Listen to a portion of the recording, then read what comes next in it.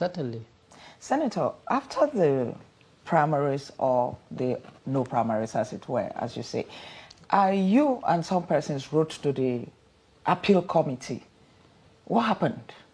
Well, normally, you know, it's a natural process. If you are not satisfied with the conduct of the primaries, whether it was done, not done, I mean, there's an appeal committee. So about 6 of us, you know, wrote to the appeal committee, making our own complaints. So, and the appeal, you know, returned their verdict, you know, that certainly there was no primaries.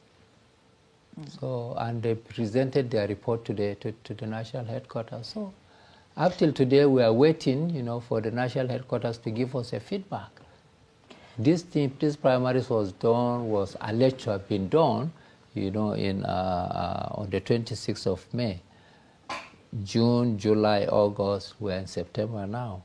And despite the fact that, you know, the aspirants, you know, are formidable people with due respect.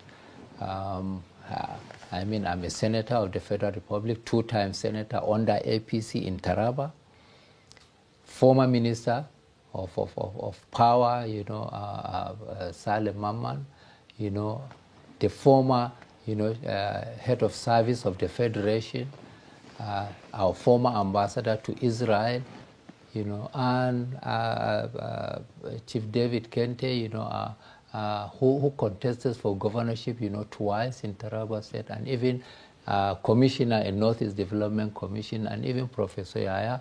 But Professor Yaya has left, actually. He has joined NNPP.